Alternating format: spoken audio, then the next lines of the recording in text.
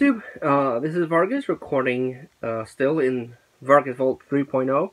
The movie room that right now is still a work in progress.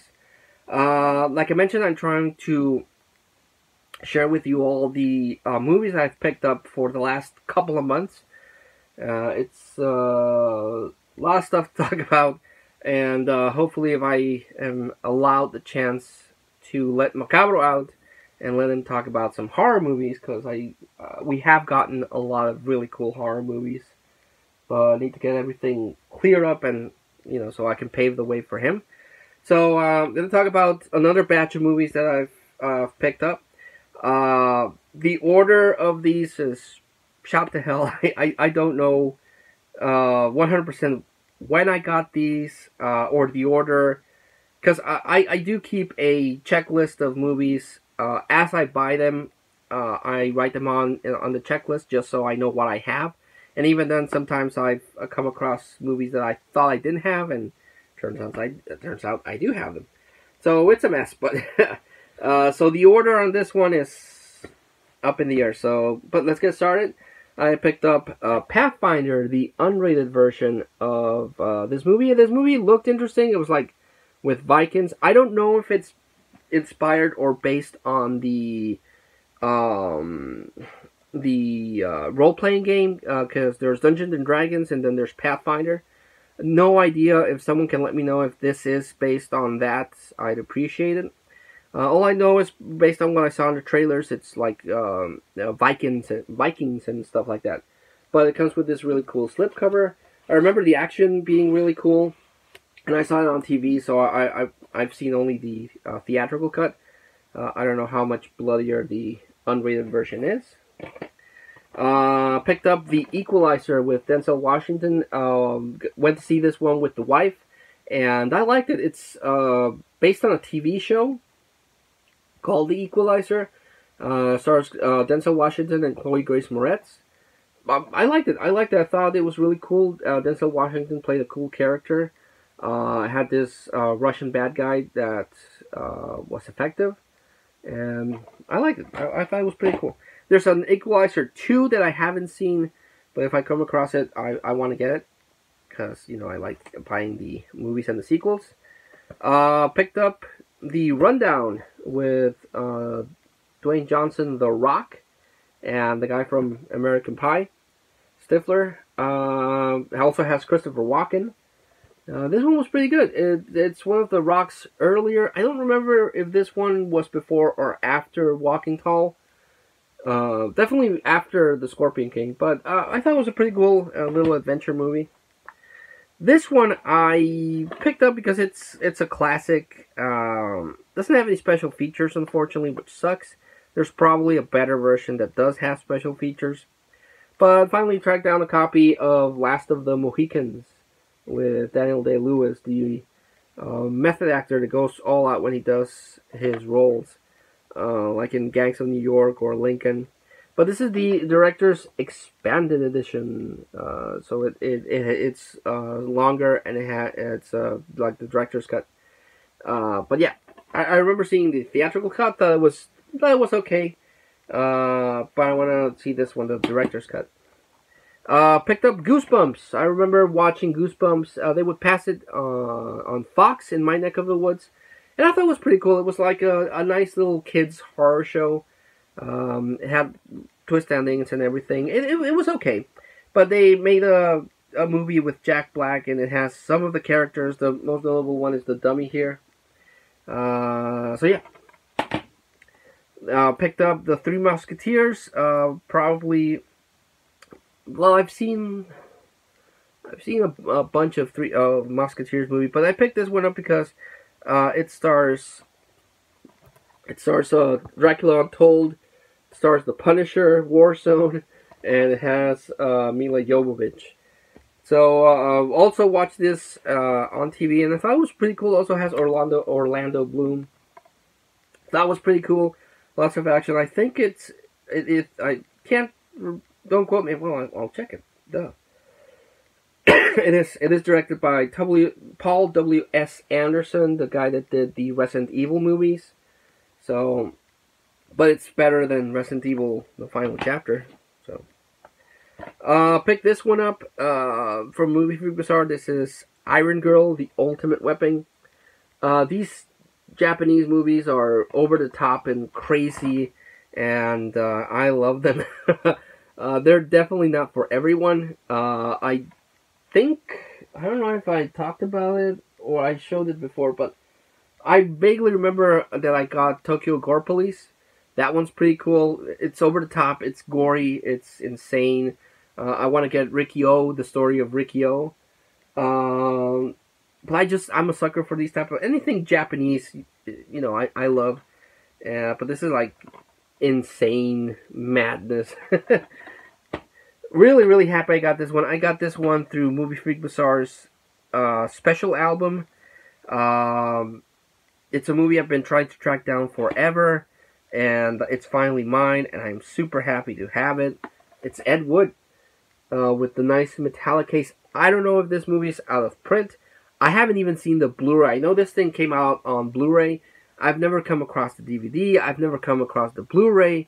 I've oddly enough come across the VHS, but I haven't bought it because I don't have a VCR. So it's the one movie that I've been trying to track down like crazy.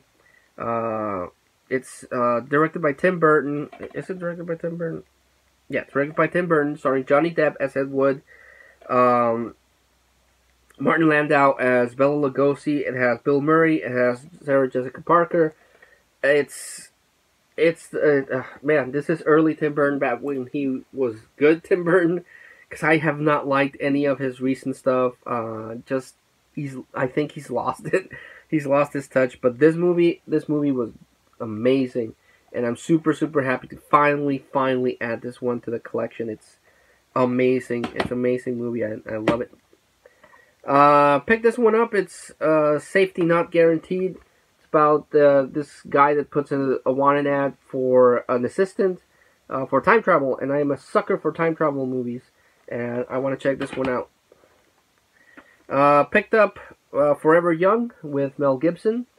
Love or hate Mel Gibson, especially now that he's gotten back on his feet, but for a while there, Mel Gibson was shunned upon. But this one was pretty cool. It's about this guy that goes into an experimental thing and freezes himself, and then wakes up, and it's a man out of time kind of thing. But it has Jamie Lee Curtis with this in this movie. So, but then it has a really weird twist that he starts aging really fast. That made no sense. Picked up the original, one of the many versions of The Great Gatsby, because there's like 4 of these. But this is the one with Robert Redford and Mia Farrow. I have the one with Leonardo DiCaprio, and again, I like getting the original one or an earlier version, and the remake for comparison reasons. I have not seen this one. Went to see the DiCaprio one on the theaters with the wife. That one had DiCaprio and Tobey Maguire, but I want to check this one out. Picked up Legally Blonde 2. I have Legally Blonde 1. That one's surprisingly good. When I saw it, I was like, this blonde ditzy girl, going to become a lawyer. But it was really good, and a lot of people like this one a lot. So I wanted to pick up the second one. It has the pink box and everything. So added that one. With this one, I've completed the Buffy the Vampire Slayer collection that I've been building for my wife. My wife grew up watching Buffy the Vampire Slayer, and she loves it, and I've been trying to build that collection for her, and I finally got the last one we were missing, the complete 4th season in the nice box set with the many discs. She was super happy when I got this for her, because now the collection is complete, and so now she has a complete Friends collection, a complete Buffy collection, and I'm still working on a complete How I Met Your Mother, because she really, really liked that one, and a complete Modern Family and Big Bang Theory. Picked up the original Papillon with Steve McQueen and Dustin Hoffman.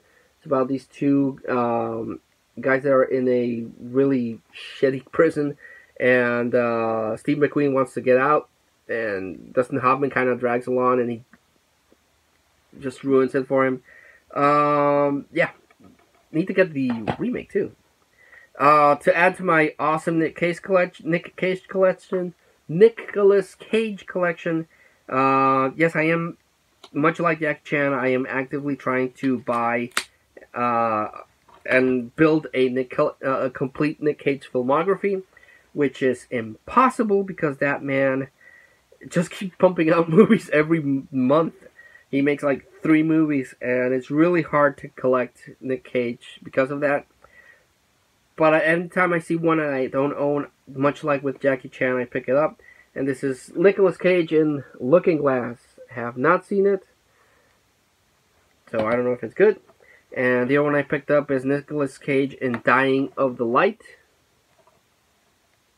So yeah, I want to get Mandy. Mandy and Mom and Dad are 2 really good recent Nick Cage movies, and I want to see Color Out of Space that he did with based on stuff with H.P. Lovecraft.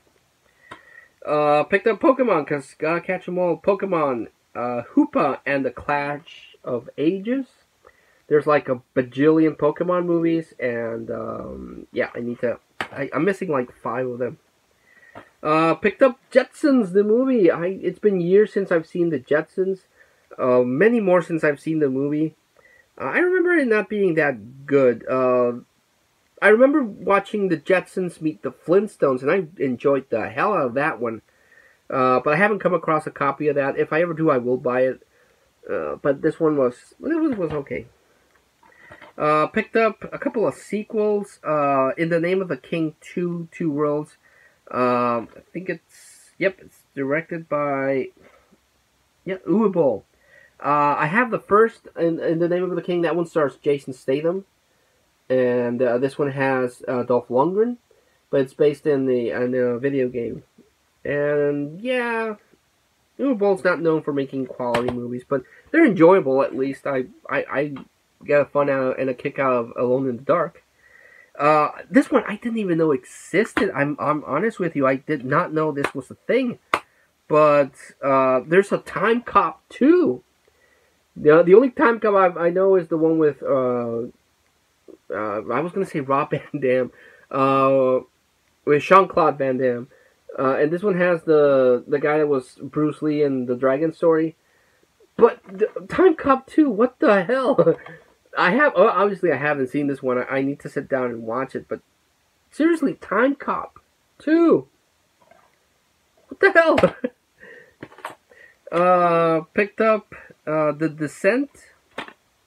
Stars the late Luke Perry and Rick Roberts and Michael Dorn.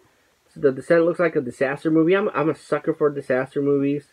I still need to get Volcano, which this looks like it's ripping off Volcano, so it might be. I don't know. And the last one is Faster, with The Rock. Do you smell what The Rock is cooking? So yeah, this is a revenge movie with The Rock that he's trying to. He's been in jail for 10 years, and he's trying to get revenge on people that murdered his brother. The Rock is a really solid action star. The rundown I mentioned, it was pretty good, but then he did like the Tooth Fairy, which the Game Plan. So his career was not off to a good start. The Scorpion King was pretty solid too, but he's hit his stride with the Fast and the Furious one. Say what you will about the Fast and the Furious movie, at least up to the 7th one, I enjoyed those.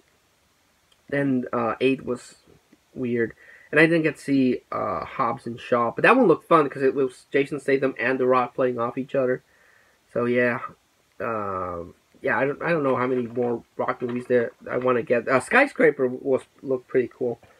So yeah, like always, you know me, I like to recommend the standouts of the collection. There's a lot of stuff I have not seen that I picked up, and I need to sit down and watch it. So, but I'm going to go with the ones that I enjoyed the most that I have seen. Ed Wood, freaking amazing movie, and Iron Girl. Bloody fun. I like this one a lot. So those are my 2 recommendations for this movie haul. going to record one more video right now, and that's going to be a comic book haul that I had here waiting for me. And then I'm going to organize these, and then I'm going to record at least 2 more videos, but that'll be later on, so you'll see those eventually. But until I see you again, guys, thank you so much for watching. Thanks so much for putting up with my incessant ramblings and my tangents and everything. But until I see you again, this is Vargas and Vargas 3.0 thanking you, and see you later. Bye.